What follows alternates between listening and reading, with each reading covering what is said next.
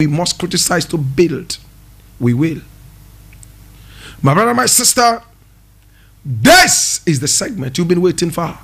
And we are live on ZYLOFON TV right about now. We are also live on our social media pages.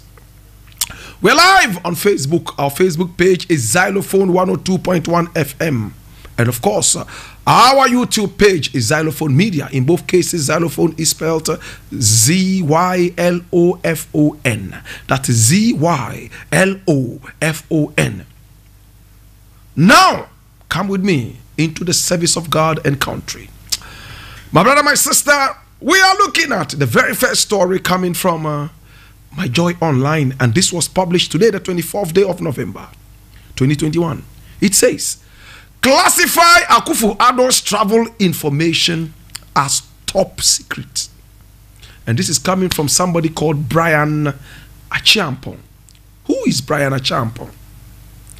Classify Akufo-Addo's travel information as top secret. Brian Achiampong. And I read, the chairman of the Foreign Affairs Committee of Parliament has asked the National Security Minister to classify information concerning the president's travels as top secret. According to Brian Achiampong, the travel information which several ministers are currently being tight-lipped on should be released into public domain.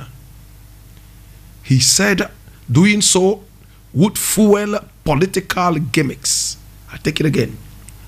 According to Brian Achiampong, the travel information which several ministers are currently being tight-lipped on should not be released into public domain. He said doing so would fuel political gimmicks. He made these remarks whilst contributing to the debate on the 2022 budget statement in Parliament on Tuesday, November 23rd. Northtown MP Okujoto Ablakwa has filed questions in Parliament to get government to account for the Arabian Night travel style of President Akufo-Addo. The former Deputy Education Minister said it is insensitive to the plight of tax-paying Ghanaians. However, Brian Achiampong said the vehicle that the president travels in is inconsequential in these matters for as long as we want to play politics with it. My brother, my sister. So Brian Achiampong is one of the unpatriotic people we have in Ghana, who have no respect for the taxpayer. He claims people are playing politics with the president's Arabian Night travels. He claims people are playing political gimmicks with the president's Lilliputian Gulliver's travels. My brother, my sister, it is so hurting that your father, my father, you and I dole out money in the holy name of taxes, and politicians decide to flout the monies anyhow and decide to do anything with the taxpayers' money without being held accountable. My brother, my sister, only yesterday I began this segment of the program with the president's travels, the so-called Arabian Night travels, the Gulliver's travels. What an irresponsible president we have. What an irresponsible MP we have. Is he an MP? Brian Achiampong. He's the chairman of the Foreign Affairs Committee of Parliament. My brother, my sister, it is so annoying and so disheartening that a man who claimed at the beginning of his Gulliver's travels that he was going to protect the public purse, that we are sitting on money, yet we are suffering, Right now, the money that he said we were sitting on has become taxes. He made us understand that we have gold, we have diamond, we have so many mineral resources, and we shouldn't be suffering. Only for him to hypocritically come on and squeeze taxes on us. My brother, my sister, I need you to open your mind and follow this discussion. Yet sikaso na yebre. Me ba betiti petrol prices down. My brother, my sister, only for him to come into power and run around, and this country is now known as a broke country. Epic. My brother, my sister, this country has gone epic 2 times in modern day Ghana, and in both cases it took the NPP government, the irresponsible NPP government, to put us into epic. And in both cases, my brother, my sister, there was one man who was directly involved, and that's Osafo Maafo. You are asking us to pay taxes. We have paid the taxes. Now we are asking you to account to us how you use our taxes. The president has been flying left, right, and center in oversized suits with a pot belly, feeding his insatiable pot-bellied appetite. My brother, my sister, flying and gallivanting around the world. Today we want to know. Brian Achampon says, Minister of National Security, classify the president's travels as top secret. The jet that the president flies in should not be a concern of Ghanaians. When the president has the guts to come and tell us that the private jet that the taxpayer secured for the country is not good enough. President has the guts to tell us that the private jet that the taxpayer got for the country is not good enough. Yet, my brother, my sister, we have no right to know what is good enough. He's flying in private jets that he thinks are good for him. Yet the taxpayer who's paying for all the Arabian Night travels has no right to know how much of his money is being blown away by a pot-bellied, oversized suit wearing Lilliputian on a Gulliver's travel. And we have people like Brian Achampon who will fuel the whole theft, the whole ravaging of the taxpayers' coffers. Don't we have the right to know as people who are paying tax? This is one of the reasons Ghanaians abhor taxes. This is one of the biggest reasons why a lot of Ghanaians are refusing to pay taxes. And I've said it time and again on this show. No matter what they do, you should never refuse to pay taxes. You must pay. No matter how crunching the taxes are, you have to pay so that you would have this opportunity to criticize whatever they do that you think is worth criticizing. But if you don't pay taxes, you have no moral right to talk about some of these things.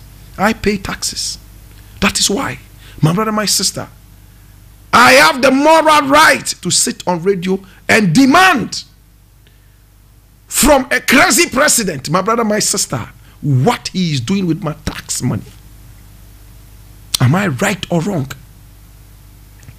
President is flying around the world, eating all kinds of exotic foods, drinking all kinds of exotic drinks, sleeping in the private jet that has 2 bedrooms, as we are told, and 2 bathrooms. And we have no right to know how much money is being spent. And Brother Champon says it is top secret. Are we safe? What kind of legacy are we leaving for the youth? What kind of pedagogy is this, my brother, my sister? What kind of teaching style is this? What kind of legacy are we living for the youth coming? We are living a legacy of non-probity. We are living a legacy of non-accountability. Today, my brother, my sister, any other person can do anything and say it's top secret. Nobody has the right to find out. It borders on national security. It's a nice way of stealing the taxpayers' money and keeping him in the dark. And I hate this kind of attitude coming from anybody. And unfortunately, it looks like there are no honest people in this party. None of them is able to come out, my brother, my sister, and decry this noxious behavior of a Lilliputian potbelly. None of these guys are patriotic enough, honest enough to come out and say, Mr. President, no, sir. They are like sheep. When they go into the Parliament House, and then one side says, okay, this is what we are going to vote on. We agree on that. Whether you agree on that or not, most of the time, they all toe the same line. They behave like sheep sometimes. No matter how detrimental it will be to the majority of the people in the country, all they care about is their political party. Where will the country go when we all are following party shenanigans and not the agenda of the country? Tell me, the youth, what kind of a country are you guys going to inherit? A country of gamblers. Every little centimeter, gamblers are all over the place. Lawlessness all over the place. Dampari came in and shook the waters. Unfortunately, the whole place is calm again. And it looks like lawlessness is gaining grounds again. With all respect to Dampari. Go to Choco. Almost every Friday they block the roads. As to whether they take permission from the police or not. As to whether they take permission from the authorities or not, your guess is as good as mine. They block the roads for funerals. When a goat dies in Choco, they block the road. When a sheep dies in Choco, they block the road. When a fowl dies in Choco, they block the road. No warning. You are driving through, all of a sudden you see tents all over the place. My brother, don't you ever try to complain. All you hear in your ears is quiet, quiet, quiet, quiet, quiet, quiet. That's it. If you're not careful, you will be vandalized. Your car will become scrap. Go to Kumasi almost every Friday. The roads are blocked. And if you have time to count the number of roads that are blocked because of the funeral of a fowl or the funeral of a goat, you will be shocked. How can productivity go on? How many people refuse to go out all because of traffic caused by the funeral of a goat, funeral of a fowl, all over the place? Choco, go to Choco. Every Friday, roads are blocked. Why wouldn't the tourism minister come out and say that, well, they are now going to turn funerals into tourism attractions? You see the kind of country we live in. Brains have taken a vacation. Human beings are walking empty-shelled. Their brains have taken vacations all over the world. They are walking with no brains. A whole ministry comes to tell us we are already grappling with the menace of funerals in this country. A woman I was speaking with at Bosphorus a few months back told me that a lady came begging for a job. She went through the interview, and luckily, she was shortlisted. The last interview was supposed to be on Friday, and she was not there. Meanwhile, when she came for the first interview, she cried tears of blood. How much she needed the job. How her 4 children were dying because she had no job. How her husband was so irresponsible. And the boss of Bosphorus, you all know Bosphorus, took sympathy on this girl and decided to employ her, but would not bend the rules for her. Come for the final interview on Friday. You know what she said? When the interview started, she was not there. The boss decided to pick up a phone and call her. And where was she? At a funeral. What are you doing at the funeral? Who died? She was expecting to hear, oh, one of my sons. No. A friend's brother's sister's grandfather died at the age of 104. Everybody in the family had gone out with friends, family and friends, to the funeral. She decided not to go for the job interview and went for the funeral of a 104-year-old man who was not directly related to her. Her friends, brothers, sisters, aunties, grandfather had died. So she decided not to go for the job. These are the people who go to juju night and day, jumping and I receive it, I receive it, I receive it. Night and day for miracle money. But where it matters most, my brother, for them to go and work and get some kind of subtlety, humility into their bodies and their lives. No, they won't. And funeral tourism. They are so happy to turn funerals into tourism attraction. Deputy Tourism Minister Okrekumante a few weeks ago came out to say, on behalf of his ministry, now they are going, funerals are very important, full of cultural display, and for that matter, they are going to turn that into what? Tourism attraction. Hey! Why won't you turn funerals into tourism attraction when your president is always asleep? He doesn't know what is happening in the country. When your Greek minister is nothing but a man who sleeps night and day, more than even the president, he has lost count. How much plantains even sell for in this country? So everybody can do whatever they like, because when you have a president who is so careless and so irresponsible and can fly all over on my taxpayers' money and return and tell us that his travels are all top secret, therefore we have no right to know how much we spent, is crazy. The travel that is top secret, yet prostitutes are all sitting in the president's private jet. We also have Sewa Broni claimed to be on the plane that carried the president.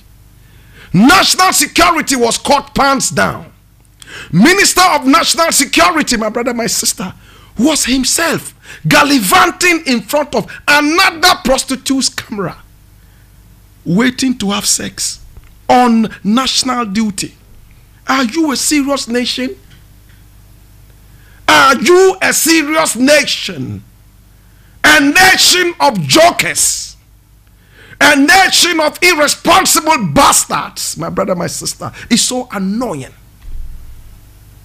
We pay you from the taxpayers' money for you to serve us, yet you lord it over us. You make us your masters to the point that we even fear to approach you. Then what kind of service are you rendering to us? I'm scared of my servant. Yet when you talk to us, you lampoon us and lie to us that you are our humble servants. What humble servant flies top class and top secret? Let's speak truth to power, brethren. Up till now, Minister of National Security has no courtesy to come and tell us that, oh, that video you saw was not it wasn't me, it was a cartoon video. He had no business modeling in front of a prostitute's camera. The president had no business allowing a prostitute onto the private plane that the taxpayer is paying for, to the point that she even took selfies of the president who was almost asleep or whatever he was doing. Only God can tell. Up till now, they have no courtesy to account to us why they flaunted our welcome. You flout every little welcome we give to you. And right now, we are your servants and you are our masters. You have changed the rules right in the middle of the game. As I said earlier, it will take people like Dan Parry and the police to put this country back on its right footing. The day every policeman in Ghana would say no to bribery, the day every policeman in Ghana would be up to the task and bring back respect to the police, that day, my brother, my sister, this country would start to move towards the heaven that this country was supposed to be. My brother, my sister, can you go to America and try to bribe the police?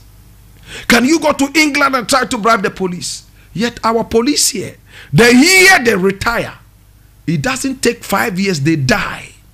Our teachers, when they retire, it never takes 5 years, they are dead. Those who retire and still stay in retirement for about 10 years or more are most of the time private citizens. You know why? We never give our correct ages. In the army, you don't even ask the people their ages. On our football pitch, you dare not go with your real age. Somebody is 74 playing for the Black Stars, yet on paper he's 21. Somebody is in the police service, my brother, my sister, he's 86, yet on paper, my brother, he's 32.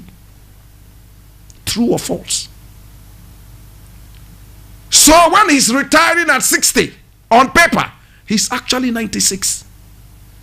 2 years more, 98, he's dead. And they write, oh, what a shock. He died at 62. Which 62? And when you see their faces, you know that these cannot be 62. They are 96, 98. The other day, a friend's father died. And they were looking for his correct age. My brother, it was so funny. The age he retired on was different from the age on his birth certificate. Why are we doing this to us? But it is not only the people, it is also the leaders. When you retire early, instead of clapping for you and making you a real citizen who would enjoy the benefits of his labor, no. Retirement is like punishment in the civil service right now. True or false? Retirement, hey, one is left with 2 years for police or soldier or teachers or any civil servant to retire. In fact, they begin to go through depression, mental neurosis. In the middle of the night, they are waking up from a nightmare. Hey, me baba retire oh, Rade. Me nyen si dan kra oh, yeah, Rade. Hey, Rade. Me baba retire oh. Hey. Hey. Go to America. Go to England. Go to Canada. Go to Japan. Go to China. Hey, some even retire earlier with correct ages because they know the benefit of retirement. But in our country, it's a punishment to retire. That is why trotro drivers live longer than teachers. That is why taxi drivers live longer than soldiers and police. Because the taxi driver has no retirement. He genuinely is driving his taxi. He doesn't need to fake his age. He's on the streets. The little he will get, he thanks God for it. There's no need for bribe. There's no need for indecency. There's no need for dishonesty. The taxi driver can live up to 150 years. Yet the policeman, at 61, you are already going. Soldier man, 61, you are already going. How many police people have gone into the police without their right age? If you are able, if they will be honest, you'll be shocked that 99.99999% of police, soldier, fire service, immigration, and all those services, you'll be shocked that some of them have reduced their ages even by 20 years. Where is the honesty coming back? We don't respect honesty. We don't respect decency. All we respect is corruption. How can the president's travel be top secret? Why? What? Why? Yet when you are coming into power, there's no secrecy involved. You beg us, run around, sitting in trotros and drinking calipo. Once you get into the presidency, you become a spirit. Everything of yours is secret. God will punish these people one after the other. Posterity will judge you harshly. I'll leave it here. My brother, my sister, we have a lot of things we need to discuss, and we're taking them one after the other. Now, another thing I would like to look at is this, and it's contained right here on a city newsroom. It says, bribery allegations, oh my God, against Justice Honyanuga are malicious and unfounded. And this is from the Association of Judges. Should I take it again? Bribery allegations against Justice Honyanuga are malicious and unfounded. And this is from the Association of Judges. I read, the Association of Magistrates and Judges of Ghana has jumped to the defense of Justice Clemens Honyanuga, Justice of the Supreme Court, whose neutrality is being challenged by a defendant in an ongoing case. The association describes the allegations as malicious lies aimed at tarnishing his reputation and scandalizing the judiciary. The association says it has taken note of allegations on social media that Justice Honyanuga had received 2 new V8 vehicles from President Akufo-Addo, with the aim of influencing his judgment in the Opuni and Sedwa case. I'll leave it here. My brother, there is no smoke without fire. Just like Ghana police, the judges and magistrates need a dampari. In fact, they need a savior to salvage their name from the doldrums. Now, anytime I think about judges and magistrates in Ghana, I think about goat meat. These are people who like goat meat. These are people who take cheap bribe and free top criminals by the kind courtesy of Anas Armiyao Anas. He has exposed these people. You wear your wig. We don't know if the wig is from goat hair or cow hair. We don't know. You wear it on your hair, looking like comedians walking all over the place and call each other Leonard friend, Leonard friend, Leonard friend. It's better they start calling themselves goat meat loving friend by the kind courtesy of Anas Armiyao Anas. Justice is so expensive in this country. Hey, you go to court, my brother, my sister, you don't have a lawyer, prepare to go to jail for life, even if you stole a needle. The cost of taking a lawyer is like the price you pay before you go to heaven.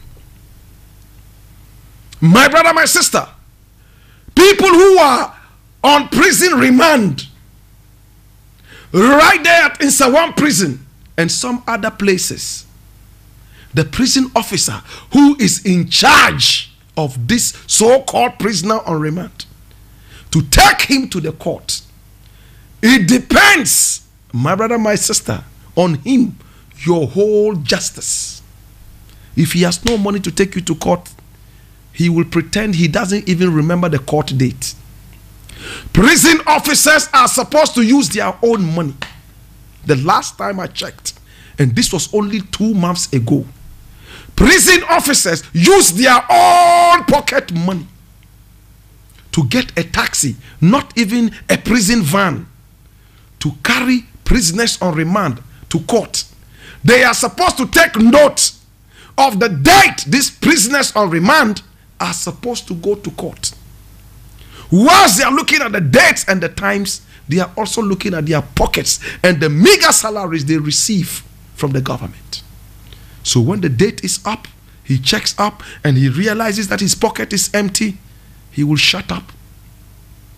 Case number 0002. Prisoner who stole a fowl at Fabairebe Tumichok against the state. Hey, come. Prisoner is not there.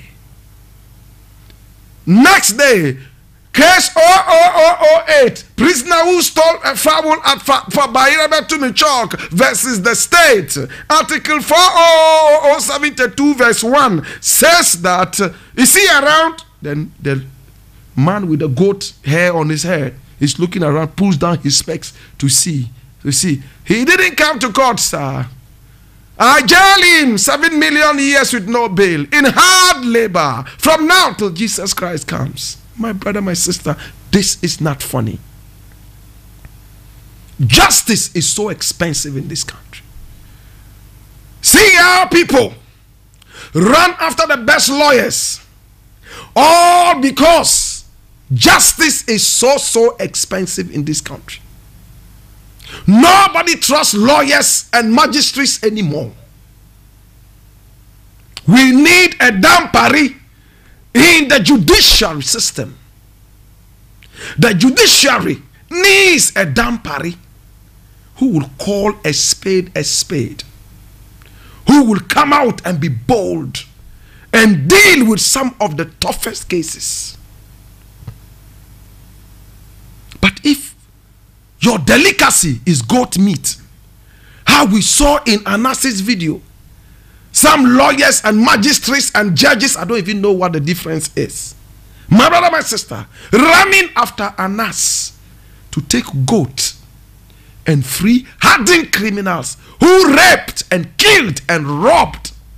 Free them. They wouldn't even read the case. Once all they remember is that I took a goat from Anas, I took some money from Anas, cheap monies. Then they look at the thing. Case I free the victim, is innocent. Bam, bush.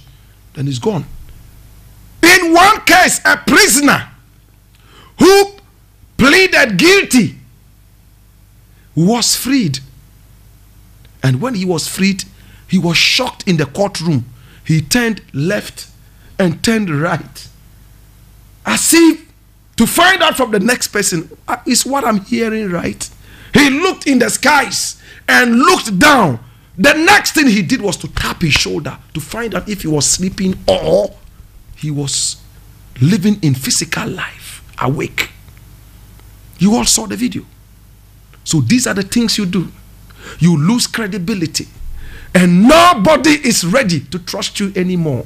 Then you start going around agog, running left, right, and center, crying wolf, wolf, wolf. My brother, my sister, let us deal with each other honestly. Honesty is a very scarce product. It's a very scarce commodity amongst us as Ghanaians. I've traveled to some parts of Africa. In some countries, honesty is a very powerful virtue. Not in our country. Everybody is a cheat, right from the judge all the way down to the magistrate, all the way down to the lawyer, all the way down to who. Even messengers are all dishonest. A messenger will tell you that he has connections to the big boss. Give him your papers. He will take to the big boss so you will jump the queue. True or false? Messenger. How many times have we seen people come out and tell us who they are not? A messenger in a company behaves as if he is the boss. We pay you with our tax money, and when we come to the office for you to serve us, you make us feel like we are disturbing you. How can the country grow, brethren? So, Lawyer Honyanyuga, this is where the nation has brought us. Your ilk, your friends who love goat meat, who take cheap bribes to demean this honest profession, is what has brought us here. How many lawyers know that, oh, this criminal I'm defending is a very dangerous rapist? He's a bad armed robber. He has killed. Yet they will go and quote Bible verses in the court and make criminals look like saints. How do we trust you? How can we trust you? We all know this is a hopeless rapist. We all know this is a hopeless armed robber. Yet a lawyer will quote from the Bible in court and quote from other books and make this hopeless rapist look like Holy Saint Francis of Assisi. Jesus have mercy. I leave it here, brethren. Next thing I'm going to look at, my brother, my sister. Oh my God.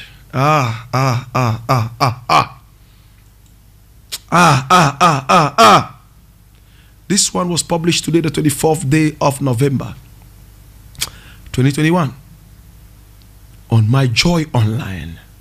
And it says, 2 students of APSA, that's UPSA, expelled from hostel over alleged lesbianism. Hear me? 2 students of APSA, UPSA, expelled from hostel over alleged lesbianism. May I read, sir? 2 female resident students of the University of Professional Studies Accra, APSA, have been expelled from the institution's hostel for allegedly engaging in a threesome with a non-resident male. Listen, in a threesome with a non-resident male. That meant one man having sex with 2 women. According to a statement by the institute, the said females fondled each other during their sexual escapade and engaged in some form of lesbianism. Engaging in acts of lesbianism is contrary to section 1.2 blah blah blah blah of the student handbook of the University of Professional Studies Accra 2018 and schedule G of blah blah blah of the statute of the university. They have since been dismissed from APSA hostel, awaiting further sanctions from management. Part of the announcement read, the management further announced that the notice should serve as a deterrent to all resident students. My brother, 2 ladies decided that their libido had gone beyond normal. Their hormones were jangling and they needed a certain kind of sexual alacrity to be able to deal with their situation, their libidinous nature. So they brought in a male student and they got involved in a threesome.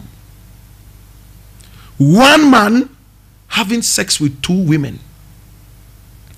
And whilst they were busily engaging in this socky dicky, my brother, my sister, according to this story, the 2 females started filleting each other, started feeling each other in some form of lesbianism, whilst the man had his torpedo standing as erect as the Tower of Babylon, ready to destroy the Twin Towers. As to how this message came out, only God can tell us. Only APSA can tell us. My brother, my sister, how did this come out? Did they video themselves? How did this information come out? I'm interested in knowing. Then I can make a very, very good submission. You will be shocked that the man who wrote this letter or the woman who wrote this letter is engaged in worse things. Was it not at APSA a couple of years ago? There was a certain investigation that came out, and it was that lecturers in that school were having sex, unprovoked sex, with female students and giving them marks to pass, hook, line, and sinker. And male students were failing. So if you have a girlfriend that the lecturer likes, you could be as brilliant as Pacheco Perere. You would fail all your papers. You could be as dumb as long as you are a female student and you are as dumb as the word dumb. You will pass with distinction. That's the same school, APSA, and African Studies, another school. How do they call it? AUCC. Remember a few years ago, it came out that lecturers, male lecturers, were having a field day with the females, and they are thrown education to the dogs, were passing people hook, line, and sinker just like that. Today, my brother, my sister, that a threesome, a man was having sex with two girls, and the girls were touching each other. Somebody videoed it. Did the head teacher see it? Did the headmaster see it? Did the senior administrator see? Who saw it? How did it happen? My brother, my sister, until the kukru stops, the kike will keep going on. If lecturers continue having sex with female students, and a lot of these lecturers, they use Viagra. Their male organs have long died. They have overused that. A lot of them drink alcohol. They cannot even go beyond 20 seconds of sex. Imagine you go take a female student, 21-year-old, full of libido, ready to crash the bedroom. And all you can give her is 20 seconds of sex. In fact, you have turned her heat on. If she cannot find a man, then she has to go look for toys, or go out of the campus and find somebody man enough, not a lecturer as weak as carbonic acid. You see a lecturer, bald head, he's 78, yet on paper he's 25. He's walking, he's looking for young girls. You go into the bedroom, 2 seconds. Erection is a problem. He will drink hot cocoa from morning, Viagra afternoon, in the evening he's watching porn, all in a preparation of a 2-second erection. Why? Why have we turned our institutions into porn hubs? Until some of this rot stops, 3 psalms will continue, 4 psalms will continue, 5 psalms will continue, 6 psalms will continue, 20 psalms can continue. That you sacked somebody because of a 3 psalm. Yet the lecturer, if you find out what he does, is terrible. So what point is Blakk Rasta making? It is wrong by our laws to be engaged in lesbianism. My brother, my sister, I do not know about threesome. Our laws, what do they say about threesome? I don't know. Foursome, I don't know. I don't.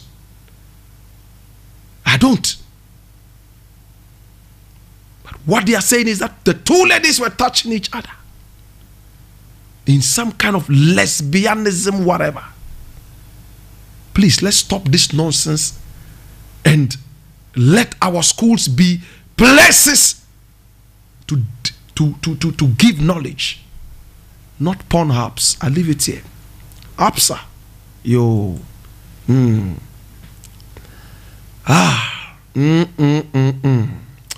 My brother, my sister, a lot of other things we have to look at.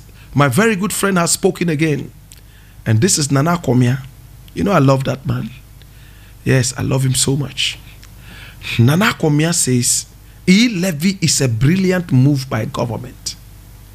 E-levy is a brilliant move by government. Let's look at it. And this is on Peace FM Online, published yesterday, November 23rd, 2021. STC Managing Director Nana Komia has charged Ghanaians to embrace the e-levy policy of the government. According to him, the e-levy is a brilliant move by government, stressing that's the only way we can accurately account for economic activities in this country. Jesus. Nana Komia, according to Peace FM, says that is the only, listen, the only way we can accurately account for economic activities in this country. E-levy 1.75 on all digital transactions, Momo included. Nana Komia says that is the only way. I am shocked at this, my brother, my sister. All these guys are bringing back. Their so-called paperless system has become a mockery. Their so-called non-check system. In fact, a few weeks ago, we went to the banks and they were very empty because people could now sit at home and tick, tick, tick, tick, tick, they are gone.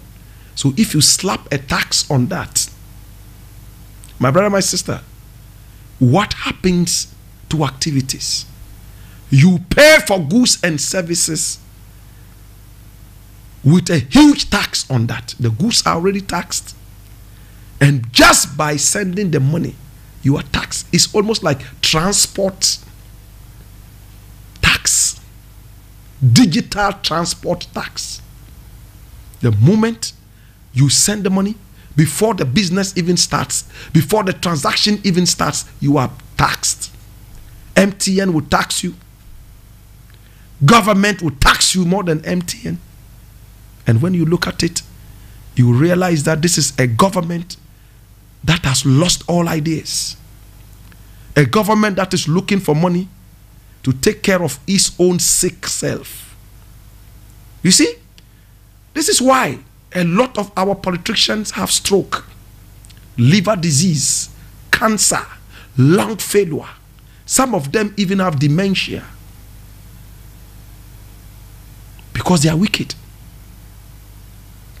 Ask yourself, the poor man in the ghetto can live in his poverty up till about 100 and beyond. Yet some of these politicians, by the age of 50, they can't even have an erection. Before they even reach 52, they are already dying with stroke, liver disease, lung disease, that disease. We don't pray for disease for anybody, but your actions will direct the diseases at you. I'll leave it here. My brother, my sister, we're going to look at the very last thing and we are done. To God be the glory. Today, my brother, my sister, my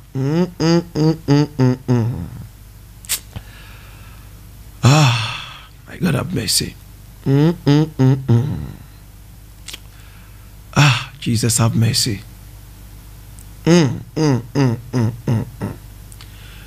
Now, how many of you have heard that a man called Captain Kojo Chikata died at the age of 85? And I think they were trying to give him a national burial, but the man's will or his wish is certainly against it. He just wants to be buried in a very, very simple private ceremony. How many of you heard that Nana Pedu died and that they are planning to give him a state funeral? Maybe the tourism ministry will use it to bring more tourists into the country. Kojo Chikata is dead. And he said, private. Before he died, as if he knew that the funeral tourism ministry would use his corpse as tourism attraction for people to come and laugh at our sorrow. So he said, private. Nana Pedu will be buried and they will give him a national funeral so that they can announce for tourists to come all over the world and laugh at the family whilst it is mourning and crying. Even him, Nana Pedu, may God rest his soul, when he was about to die, what did he say? He said, please take all the money I've made, take everything I have, but take me to the hospital. I don't want to die. That's what Nana Pedu said, as reported in the media. Take me to the hospital. Take everything I have, all the money I made, all the houses I have, everything I ever worked for. Please, at this point, I don't need anything. Take it and just take me to the hospital. But he couldn't make it. We were told that the doctor who was supposed to take care of him was not there, or he was sleeping and they woke him up and he was angry that he was having a sweet dream, and then all of a sudden they woke him up. They should have made him complete his dream before waking him up, and so on and so forth. A whole nebulous story. And Nana Pedu kicked the bucket. What a sad scenario.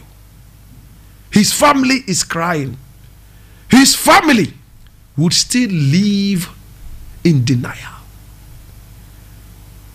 Could we have taken him to a different hospital? Would it have been better if we had called a private doctor that is going to torment them to the rest of their lives? And whilst they are being tormented like this, tourists are here laughing at them, mourning at their dead, all in the name of funeral tourism. You see the stupidity of the tourism ministry. They have no ideas. They have no ideas. All they care about, how many people can come into this country. They are not thinking about how our own culture within can be encouraged. Students are in school. They are taught Spanish. They are taught Chinese ahead of their own languages. You didn't see that. You want Chinese people to come here and look at us crying. You want Indians to come and sit and look at us mourning our dead. After all, the dead, they are gone. Well, it's good that Kojo Chikata is not going to get a national burial. One, no tourist will come and sit there and be watching him. And two, he was not a good man. No, he wasn't. My brother, my sister, history tells us that Kojo Chikata was one person who chased Nkrumah all the way, and Nkrumah wrote it in his books to Conakry. And the allegation was that once the coup failed in killing Nkrumah, he would follow him there and finish him up. We all remember the story of the judges. In fact, he had been fingered in so many different atrocities. I'm going to find time and bring this thing out. Kojo Chikata lived like a spirit.